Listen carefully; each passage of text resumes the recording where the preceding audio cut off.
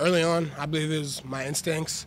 That was the first game I really got to get in when BJ Goodson went down my redshirt year and come in and just kind of just play the game.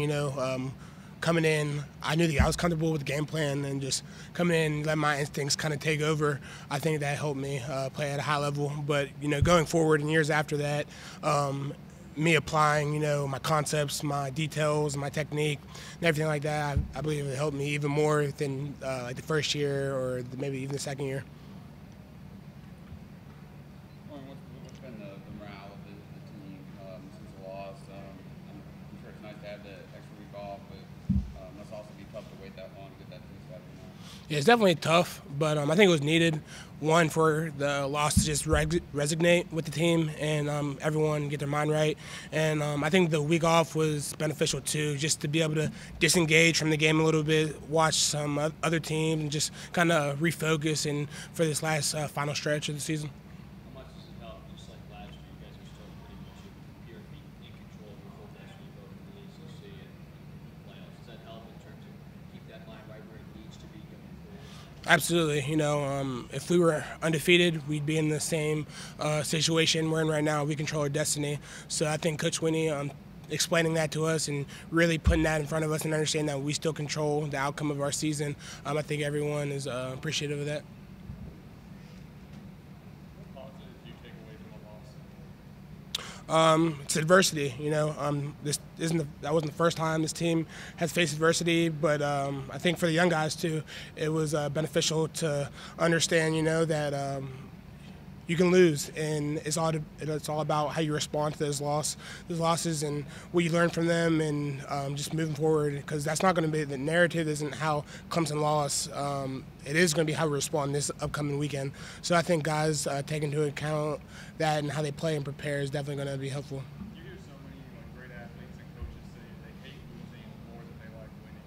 Do you think that way too? Yeah, absolutely. Because if you play good, it doesn't matter if you played good. The football is a team sport, and no one cares about your accolades as an individual whenever the whole team loses. So the losing definitely sucks more than it does feel good winning. Dorian, it's been almost 6 years since Clemson lost back-to-back games. Dad talked about that you guys were in high school at that point. What were you doing 6 years ago? What were you thinking about Clemson football 6 years ago? 6 years ago, I'm not sure I was thinking about football much in any aspect. I was probably just 6 years ago. I was probably middle school. I was probably getting ready for middle school practice. I wasn't really thinking about college football or anything like that. But that's a long time, and I hope it's not gonna cycle ways around.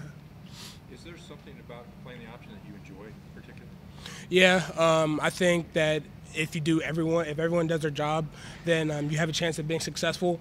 And for me personally, I just feel like I'm at an advantage because I can really showcase my sideline to sideline movement and defending the run. I know you guys work on Georgia Tech all year long, basically in the spring and in August camp, and you work on cut blocks all the time.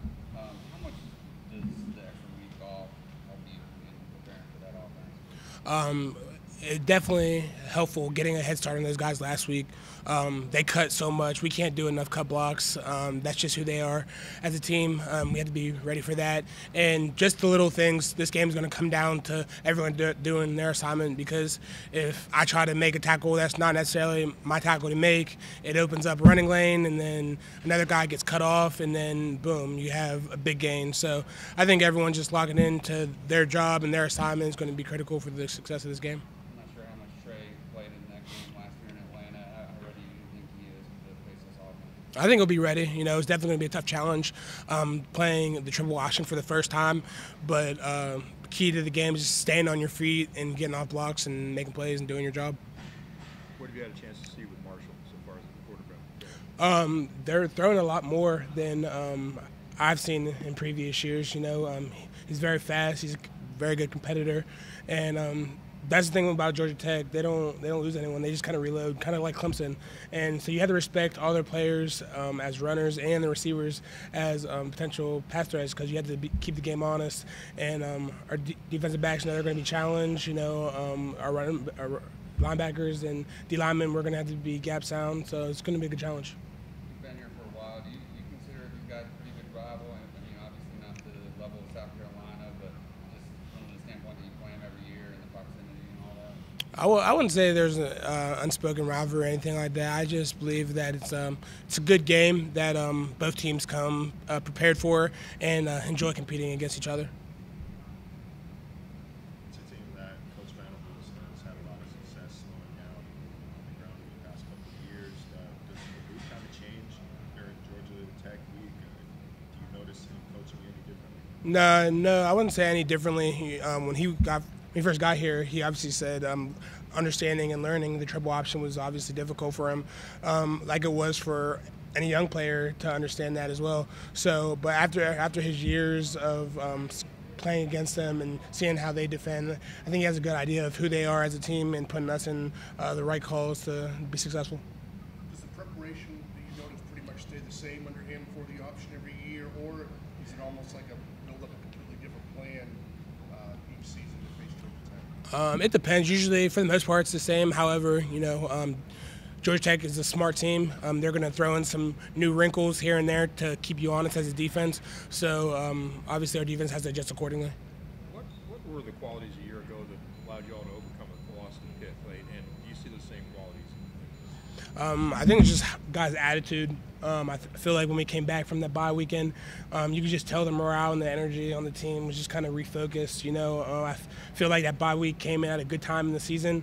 Everyone got healthy. Their bodies are just kind of ready to be back in the action of things. Just knowing how much pride you guys take as a defense, not only being good and successful, but elite, one of the best in the country. That's probably the wrong word. Were you guys embarrassed at all as a unit after the Syracuse game, just by the way you put a lot of yards, a lot of first downs, and you needed that stop to help the offense out with Kelly sitting on the sideline, and you just couldn't quite, get it done at the end? Yeah, it's definitely embarrassing. But each play is a one-game mentality or one-play mentality. There was obviously some good in the game, but there was definitely more bad in the game because we lost and we didn't give our offense a chance to go down the field and go for a field goal or put points on the board or anything like that.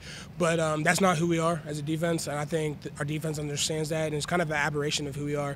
And, mistakes happen, and we own those mistakes, and we just got to get corrected and can't go backwards. Has that added an extra spark coming into preparation they did last week and then this week too, your unit particularly? I wouldn't say any more of a spark than it is every other week, just because I try to do a good job of bringing the same energy week in and week out, so you don't prepare for a team any more or any less than you did the week before. Thanks, Dorian. Thank you. Thanks a lot, man. Yeah, absolutely.